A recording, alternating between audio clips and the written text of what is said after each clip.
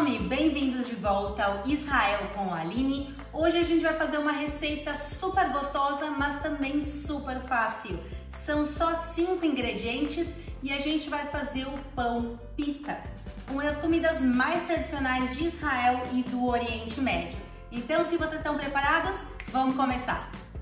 A gente vai colocar num pote agora 500 gramas de farinha, 7 gramas de fermento, 1 colherzinha e meia de sal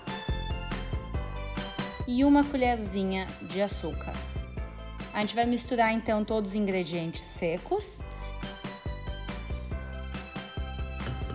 e aí acrescentar 300 ml de água e colocar para bater por 5 minutos na velocidade média.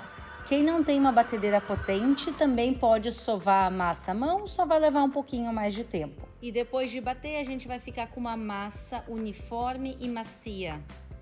E agora a gente vai pegar e enfarinhar um pouco a mesa, tirar a nossa massa de dentro e dobrar ela algumas vezes como se fosse um livro. E no final a gente vai transformar isso aqui em uma bola para ele descansar.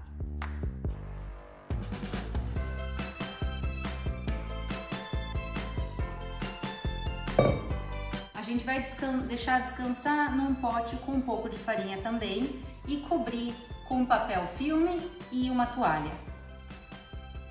A massa vai descansar até ela dobrar de tamanho e aí a gente vai colocar ela em cima de uma mesa já enfarinhada e fazer o formato de um rolo. A gente vai demarcar o rolo em 10 pedacinhos e aí cortar cada um desses, fazer uma bolinha e pesar. O ideal é que cada um deles tenha 80 gramas. E agora a gente vai puxar a massa e dobrar ela para o meio, puxar e dobrar. Pessoal, isso é super importante para depois se criar o bolsão de ar dentro da pita e fazer a forma da bolinha.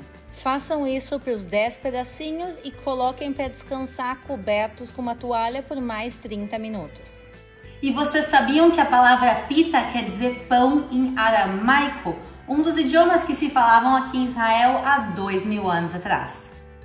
Mais uma vez a gente vai enfarinhar a mesa e a gente vai abrir a massa com a mão e depois continuar esticando ela com o rolo até chegar mais ou menos a 4 milímetros de espessura.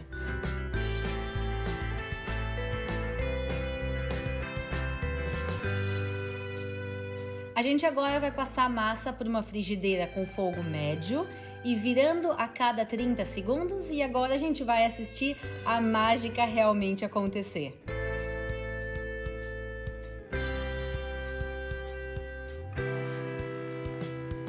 E depois de pronto, a gente vai passar por um prato e cobrir com uma toalha. E repetir até que todas as pitas sejam prontas. A receita de hoje vocês que escolheram e votaram no meu Facebook e Instagram. Então me acompanhem no Instagram, Aline Guia em Israel. E agora as nossas pitas estão prontas, vamos ver como elas ficaram. A gente pode ver que dentro delas tem um espaço, então a gente pode rechear com hummus, com shawarma, com shakshuka, com falafel, muita coisa gostosa. E a gente vai pegar agora um pedacinho e provar com hummus, com a pastinha de grão de bico também, que é super típica daqui.